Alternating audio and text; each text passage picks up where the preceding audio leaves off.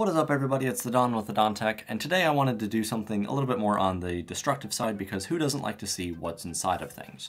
So what I've got here is a laptop hard drive, and I just wanted to go ahead and open it up and show you what's inside of a laptop hard drive. So for that, primarily what you need is a laptop hard drive, preferably dead. Do not do this on a working drive. And then a nice little screwdriver. This is a Torque screw size 6, and this is going to go through and open up all the screws around the edge here. So you just start by removing all the screws, and you don't really need to worry about putting this thing back together at all. So feel free to do anything that you want to do with the screws themselves. You can throw them away, use them for a different project, hang on to them. Once you've got all the screws out, usually you're just able to find some spot where you can go through and just remove the actual metal opening itself. As long as you got all the screws, it will come right out. So this is that piece right there. It's hermetically sealed, so you don't have to really, no contaminants are going to get inside there. There's a ton of stuff to learn about the actual drive itself and how it functions. This is just kind of to show what's inside of the drive, so you will not need that anymore. And I'm going to try to do this in a way that doesn't show just nothing but reflections. So inside of a hard drive itself, you've got the following. You've got this section right here. This is going to be the platter itself. This is what all the data is stored onto. This is extremely delicate of a part and is very subject to a lot of vibrations, a lot of damage, dust, particles, easily scratchable on the surface that is usually not able to be seen, but very easily damaged and everything like that. Inside here, you've got the spindle itself. You've got the head right here. This is pretty much the reader part, essentially. This is the actuator arm, and then this is the actual actuator itself, and this is a pretty strong magnet. And we're gonna see how far we can actually go to take all of this apart. If we're lucky, the screws are gonna be the same size inside that they were on the outside. And so far, 1 for 1, I'm pretty lucky. I'm just gonna start by taking off the actual magnet itself. I do have some people that like to collect these magnets. They are pretty powerful. So it's something that's kind of cool. They're not that functional, and I'll show you why in a second, but they're definitely pretty powerful.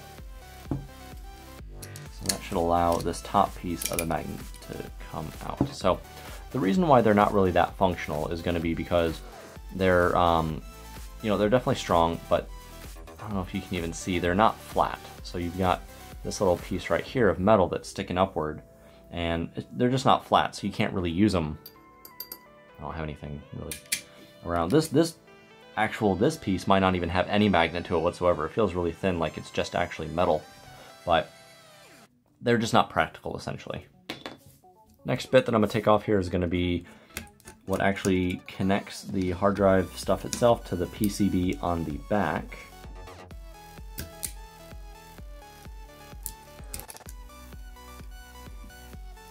So that just connects right there to the PCB on the back, which is pretty much this stuff right here. That kind of tells everything what it needs to do. The distance between the arm and the platters is so thin that it makes a piece of our hair look like rebar steel. So this is what our hair looks like when it's actually going to be going through in the comparison to how thin the distance between the arm and the platter is. It's just ridiculously thin. So, and unfortunately I have to put pressure on the actual platter part itself, just because I didn't want to have any grimy fingerprints on it. But once you remove this final screw, you'll be able to get the platters out of the actual hard drive itself. Depending on the size of your drive, both physically and in gigs, that will determine how many platters you would have. This one only has 1 platter, but it's not uncommon for laptop drives to have 2 platters. These platters are made of glass, so you want to handle them delicately, not in the sense where you're going to shatter it or it's going to cut your fingers by holding it, but if you try to bend it or do something like that, it will shatter, so you want to be very careful. The desktop ones will actually bend before they break. I'm just going to tear that off because we don't need that. And let's get this out over here.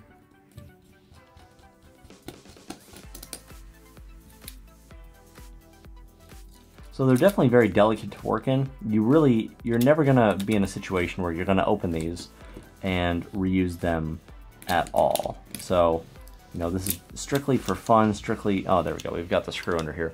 This is strictly for fun, strictly just to, see what's inside, play with the magnets if you want to, and just to play with the stuff. So there you go, now you've got the actual arm and actuator and axis and everything free. So this is that part of the magnet. You can see that bump and everything. That's the actual magnetic piece, but they're just not functional. If you do have the ability to trim some of that stuff off and make it a magnet, you can, but you know, it's definitely powerful. And that's essentially what's inside of a hard drive. So these parts are virtually all useless. Nothing inside of this, you know, it's extremely delicate, as you can see.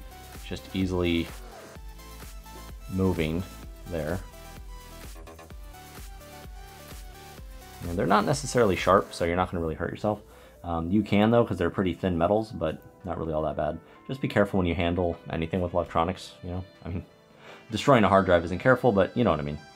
So that's what's inside of the drive itself.